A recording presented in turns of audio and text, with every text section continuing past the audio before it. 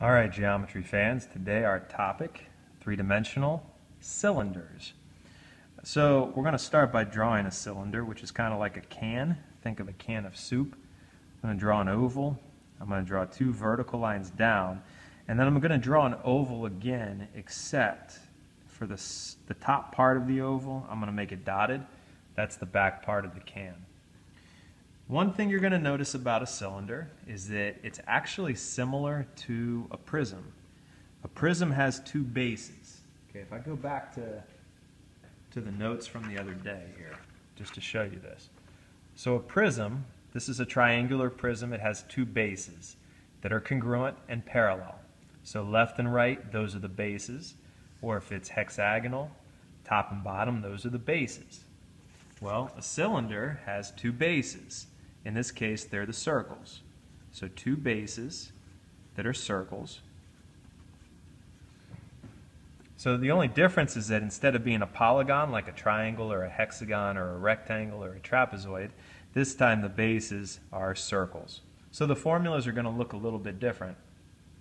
But again, two bases that are circles, they are congruent and they are parallel to each other. So in this case, top and bottom, those are my bases.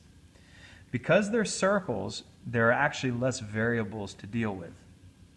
Anytime you talk about a circle, you have to be thinking about radius, so we need that.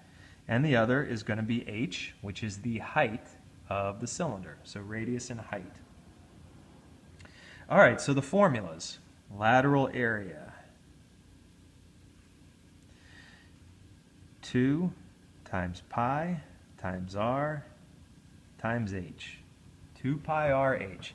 Now 2 pi r should look very familiar to you because that is the formula for circumference. So in other words, that's the perimeter of the base times h, which is the height. So if you go back again to the prism, I'll come back to this, lateral area is h times p, perimeter of the base times the height. So this is the same exact formula. Think of this, if this was a soup can, this would be like the label that wraps around the can. Okay, surface area, the formula is 2 pi RH, that's going to be your lateral area, plus the two bases, the top and the bottom. So there's two bases. What's the area of the base, which is a circle? It's pi r squared. So lateral area plus you have two circles to add in, two areas of circles. Again, that's kind of like, here's your lateral area, 2 times capital B. Except because it's a circle, we know the formula for the area of a circle is 2 pi r squared. Volume, okay, for a prism was area of base times height, capital B times h. Well, what's the area of a circle, the base, pi r squared, times the height. Those are going to be your three formulas. All right, so let me give you an example here. So we're going to draw a different cylinder. I'm going to draw one of these. Okay, not a great picture. I apologize for that. And let's say that we know that this is 9. And let's say that we know that this is 15. Okay, so you got 9, you got 15. And we want to find lateral area, surface area, volume. Find LA, SA, volume. Okay, now here's the thing. We need to know two variables. We need the height for LA. It's 2 pi times r times h. So I'm going to set up my parentheses for that. We know the height. The height is 9. What we do not know yet is the radius. We need this right here. But one thing that we can do is I'm actually going to draw the whole diameter. And what that creates, if you look at this triangle, we will assume the height is perpendicular, that it creates 90 degrees with the bases. So what we've got is a right triangle, and I can call this side x. A squared plus b squared equals c squared. Okay, the hypotenuse is the 15, so that would be my c. So we'll say x squared plus 9 squared equals 15 squared. So that would become 81 equals 225. We'll subtract 81. So x squared equals 144. And to undo the square, we square root both sides. X is 12. Now 12 is the diameter. We want the radius. So if 12 is this whole thing, the radius is half that, which is 6. So the number that I'm going to put into the formula here, 2 pi times r times h, radius is 6. And when we do this, if you do, a couple ways to look at it here. If you multiply 2 times 6 times 9, you get 108. You can write your answer as 108 pi. Notice I didn't multiply the pi yet. 108 pi, let's say that this was centimeters. So this would be centimeters squared because it's an area, unit of measurement squared. This is what we call the exact solution. 108 pi is exact. But what if I did 108 times pi?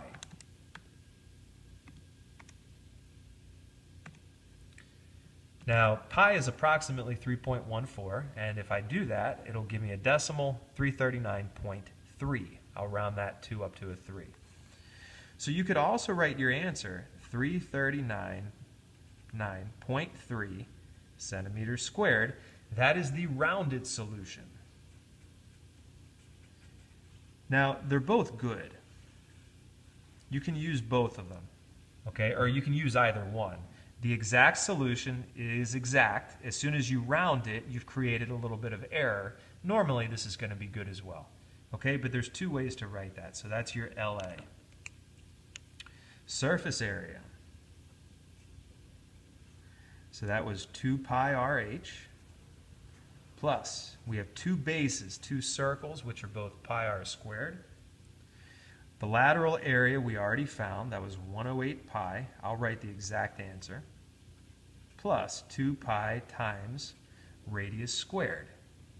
Well, the radius is 6. So 6 squared is 36. 36 times 2 is 72 pi plus 108 pi. So the surface area, you can either write 180 pi centimeters squared, that's exact, or if we take the calculator, 565.5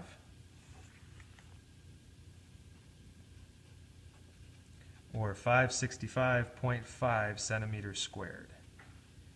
Both answers are good, okay? Both answers work. So we've got lateral area, surface area. Last one is the volume. Volume is pi r squared times the height. Well, at this point, we've already got the radius is 6, and we've got the height is 9.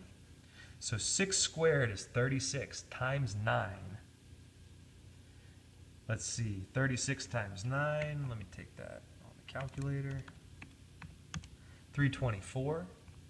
So that's 324 pi. Now this would be centimeters cubed. Centimeters cubed, because now you're talking volume, you're talking space. Or, if I do 324 and then pi, 1017.9. 1017.9 centimeters cubed. Okay? So those are your answers there. Okay, so just going back to the front here, lateral area, that's kind of like the label on a can. Surface area would be the aluminum, the can itself, the metal for the can, and then the volume, the space inside, that would be your soup. So you can think about it that way. All right, I want to show you one more example here. And let me take another piece of paper.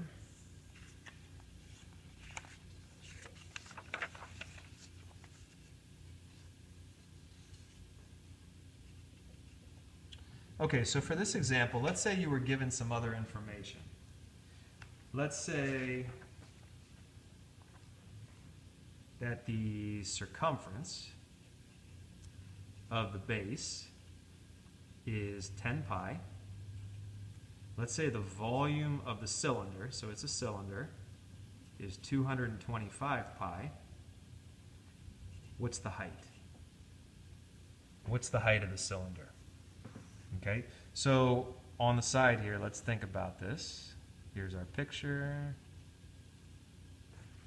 The circumference of the base, so that would be one of the circles, is 10 pi. The volume is 225 pi. So they tell you the amount of filling. What we don't know is the height. So we're trying to find h. Well, the problem is that we also do not know what the radius is, and we need to find that. Now, the distance around the base is 10 pi for the circumference. But you also know that the circumference of a circle is 2 pi times r. So I'm going to make an equation here. 2 pi times r equals the 10 pi. So we have this equation. We can solve this for the radius. I'm going to divide by 2 pi to solve this. This is 2 pi times r, so to undo multiplication, we divide. So we'll divide by 2 pi. Radius equals 10 divided by 2 is 5. Pi divided by pi is gone. So the radius is 5. Now we can use that because volume is pi r squared times h. And they tell us that the volume of the cylinder is actually 225 pi. Well, let's put the 5 in for the radius.